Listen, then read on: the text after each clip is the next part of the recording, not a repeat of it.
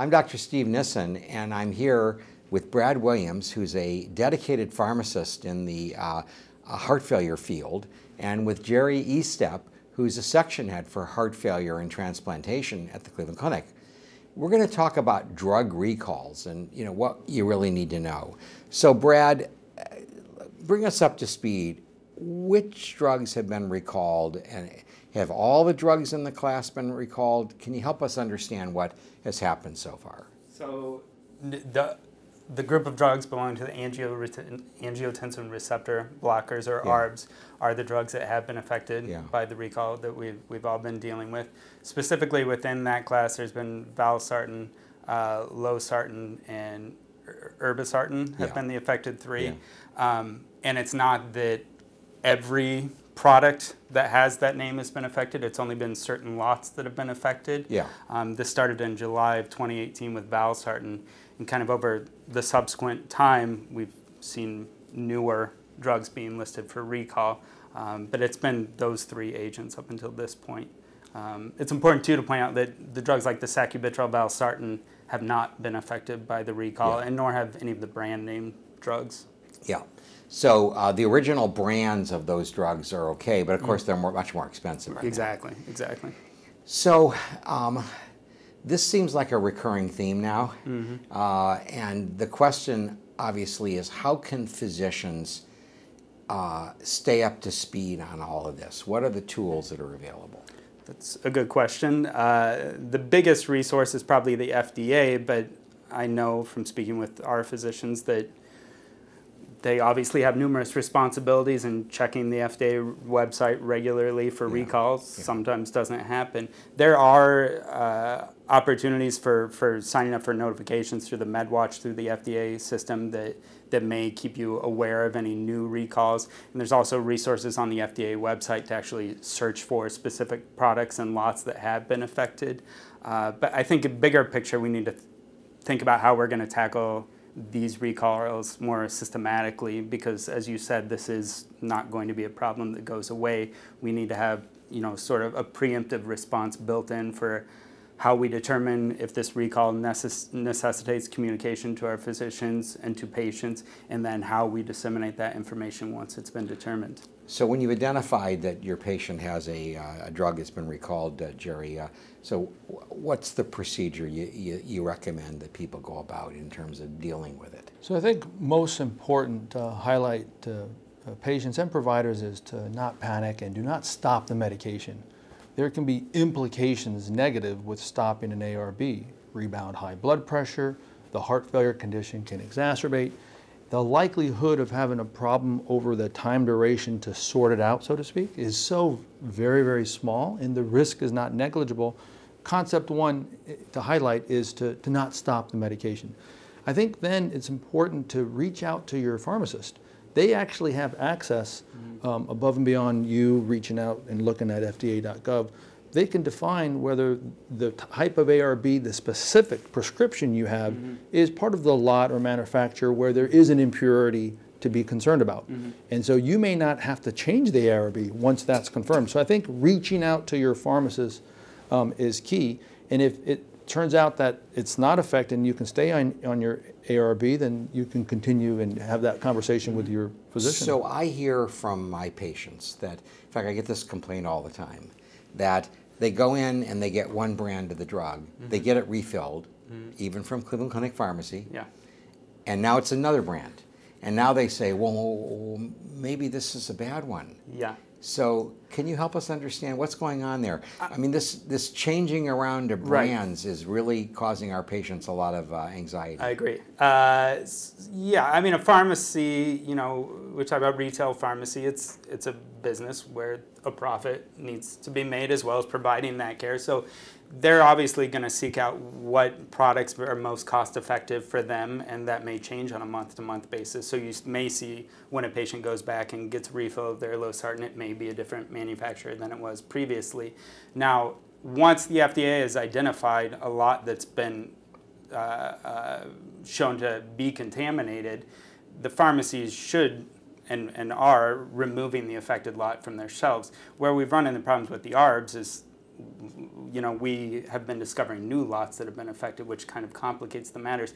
I don't know a good solution to answer your question, because it's difficult enough for a patient on 5 or 6 medications to be able to get to the pharmacy to get everything refilled on time. And I don't think the solution is you're going to have to check your manufacturer at this pharmacy and then go to this pharmacy for your other medication. So I would just try to make sure patients are informed of true risk when it develops, like as has been the case with the ARBs, and that they know what tools they have at their discretion to determine if they're actually subject to that risk. Do we need to worry about a race to the bottom, that fundamentally, you know, you save a penny or two on a tablet, so if you go and you get something from you know, from China or India or some other you know, provider, and so is the concern here that we're going to actually get less and less quality generics? I mean, is that an issue? I'm concerned about the global expansion of the manufacture of U.S. drug products. And my specific concern is that the FDA is a federal agency that's designed to monitor a federal body of medications. But now with this global market where we're having drug products manufactured all over the world, the FDA, I think, may be stretched a little thin. If I'm recalling correctly, at this point, 80% of all pharmaceutical ingredients used in our medications are manufactured outside of the United States. Yes. And the FDA is taking steps to combat that by opening offices globally. But I think it's still, we're kind of in that catch-up phase. How do we tackle this problem now that it's a global issue rather than a federal domestic issue? Yeah. So with the, Jerry, with the development of sacubitril valsartan, is this problem diminishing now? I mean, you're obviously treating patients differently than you were even a few years ago. So that is correct.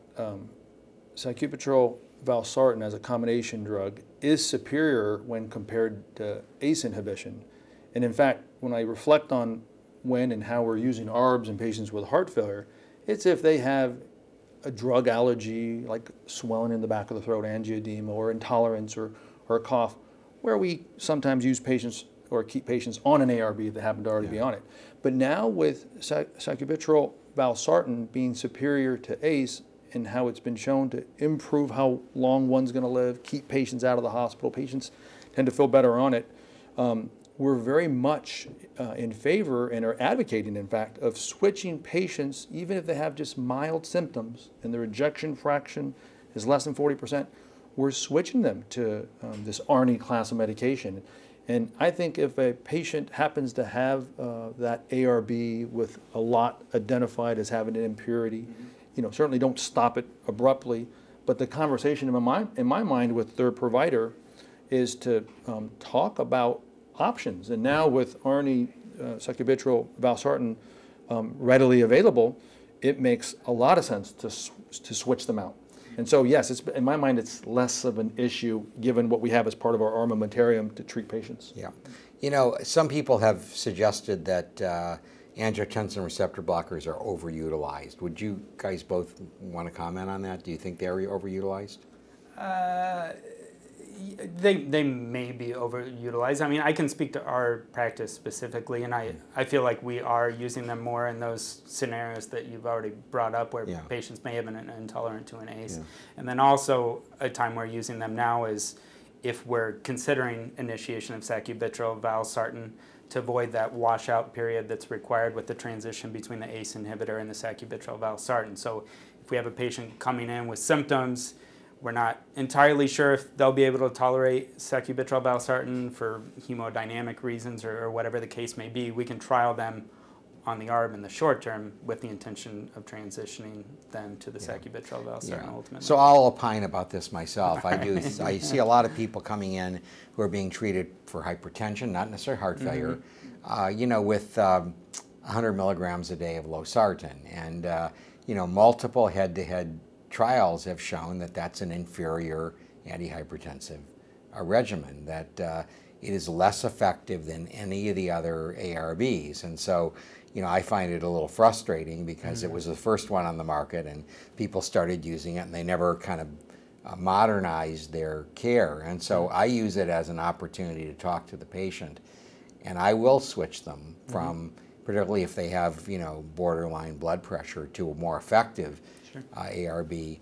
And the other issue that comes up, at least for me, is that I do think that ARBs are useful when people don't tolerate ACE inhibitors, but they're not preferable to ACE inhibitors. And so I would tend to use, you know, an ARB in somebody who comes in and says, boy, you know, ever since you started me on the lisinopril, I've had this nagging, you know, cough. It's driving me crazy. And I'll say, well, we have an alternative for you. But I would never consider it as the first line drug to use for either hypertension or heart failure. And I echo that 100%. For heart failure patients, by no means is it first line above ACE or now sacubitril, valsartan.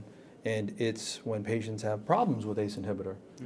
And so, no, same thing. I think it's overutilized in patients with heart failure, you know, based upon what was mentioned. So, yeah, I agree 100%. And even in the case of if a patient's intolerance is a cough, that's still an opportunity for sacubitril valsartan as well.